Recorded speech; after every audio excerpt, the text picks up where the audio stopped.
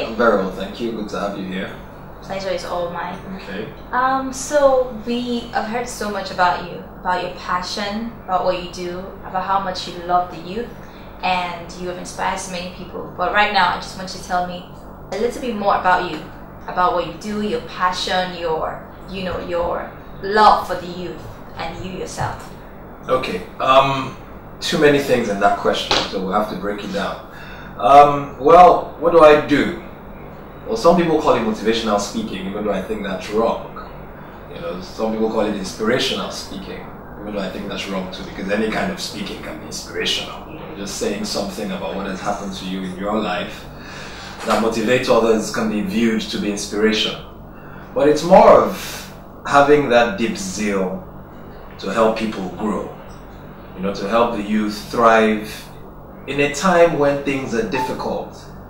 In a time when we live in that era where people are not really thinking about the long-term future. A lot of things are wrong. There are no jobs. Universities are unloading the youth every year into an already saturated job market. People get by not facing the truth. People get by avoiding reality. I'm trying to bring reality to people and then bring a solution to the harsh reality. So I'd look at myself more as a speaker, yes, motivational, yes, inspiration, yes, life skills, yes, but more of trying to enable the youth, facilitate their entrepreneurial desires, because a lot has been said about entrepreneurship education. A lot has been said about what people can do to surmount this problem. But nothing has really been said about how people can do what people should do. So I bring the how. Okay. So let's just say I'm that guy who brings the how. Okay. Yes. That's a wonderful introduction. I think it has made me more interested in hearing everything else you have to say during this interview. So, yes. Okay, sir. Thank you very much, sir. Hello. You're Hello, rather sir. quiet. Okay. Okay. I would like to know a bit about your educational journey so far, because I personally was looking through. I think it's quite an interesting journey you have there. So I would like you to just tell people a bit about your educational background. Okay. Well, I have a first degree from Cardiff University. I studied law. Okay, and I did a master's in international and commercial financial law as well from King's College London. And then I'm currently doing a doctorate degree, a full-time doctorate degree in business administration, which is different from a PhD, by the way, but we'll get into that. It's a DBA, so a doctorate in business administration. I'm doing that with the University of Liverpool. It's about roughly a 4-year program. I think I'm halfway now, so hopefully, fingers crossed, if I don't fail anything along the way, I have about 2 years to go. So that's really it. I was called to the Nigerian Bar in 2009. So I'm a lawyer as well. Law is my first love, and it continues to be something that I still practice. But like I say, this is more of a passionate, emotional side of me, what I try to do for society, what I try to do to encourage people just like myself to be the best they can be. So that's that.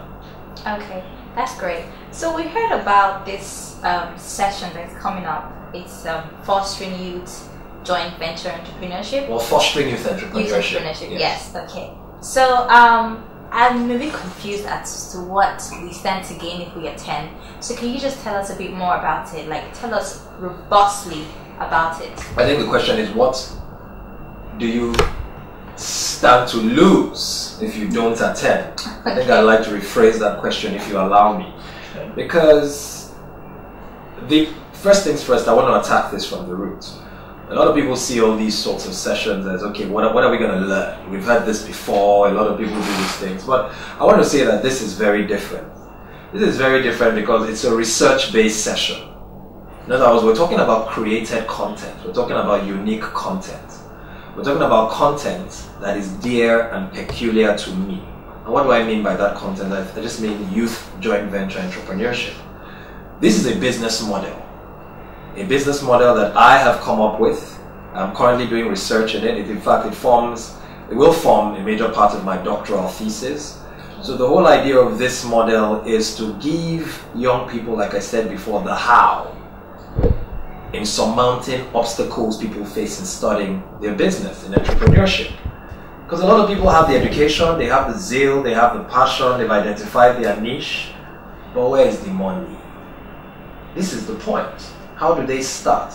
How do they rent that place, even in the most modest environment and locality? How do they do those key things? How do they even pay for the monthly internet to send that all-important email? That is the how. That is what this model seeks to answer. Youth joint venture entrepreneurship. I don't know if I want to talk about the model now, because if I'm talking about it now, then why would people attend the session?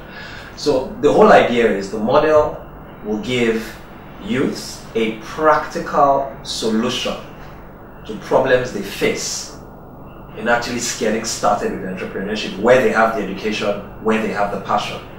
So it's going to be surmounting the practical hurdles.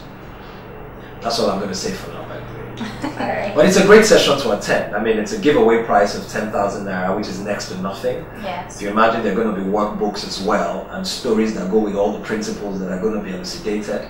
And then if you imagine that they're getting all this for just, 10K, I mean, investing 10,000 in your future is really nothing. I mean, I have, invested a lot in my future, so I would, make no apologies for telling people to invest in their own future.